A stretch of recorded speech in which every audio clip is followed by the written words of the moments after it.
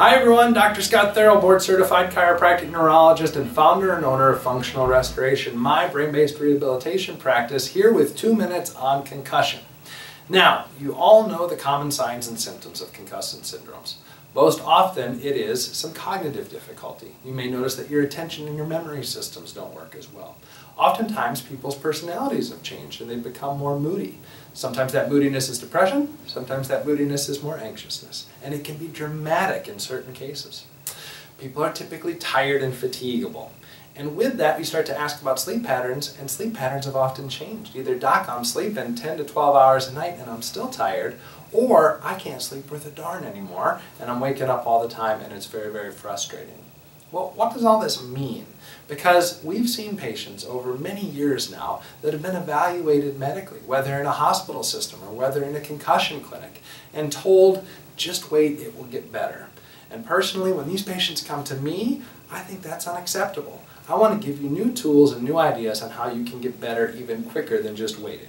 And there are 3 things that we can start with right away. The first is a really great chiropractic and orthopedic examination. If you're still hurting and having headaches, let's make sure that these different types of headaches aren't coming from tension headaches with your neck and your occiput.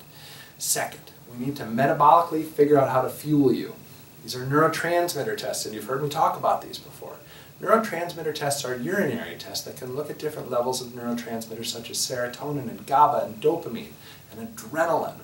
Why is that important? It's important because after you've been in a head injury, oftentimes you're in a fight or flight stress response, right? And your adrenal system works very hard to help give you energy just simply to survive, and that makes good sense.